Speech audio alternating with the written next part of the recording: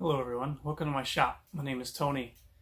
Today I'm going to make a zero clearance insert plate, and I know there's a lot of them out here on YouTube, but I've never made one, and I decided to use some cheap plywood and try it for myself. And all I use for this is a jigsaw and a sander, so give it a shot if you haven't tried it yet. Let's get started.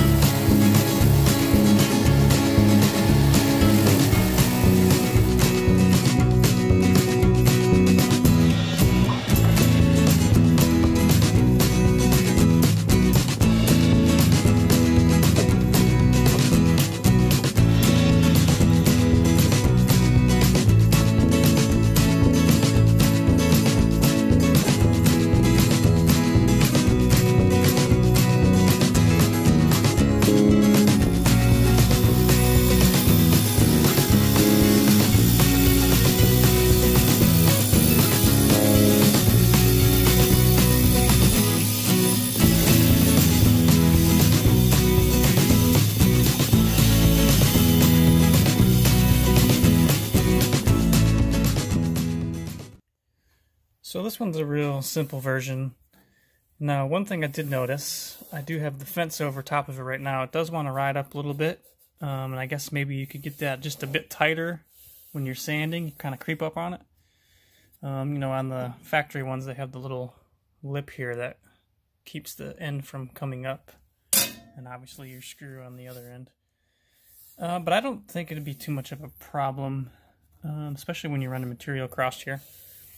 But, I mean, there's more sophisticated ways of doing this, but this is just kind of quick and dirty, I guess you'd say, get the job done. And this is some cheaper stuff here, so if this gets tore up, just make another one. You can even use some harder pine or even poplar or, you know, whatever you want to use. So, there it is.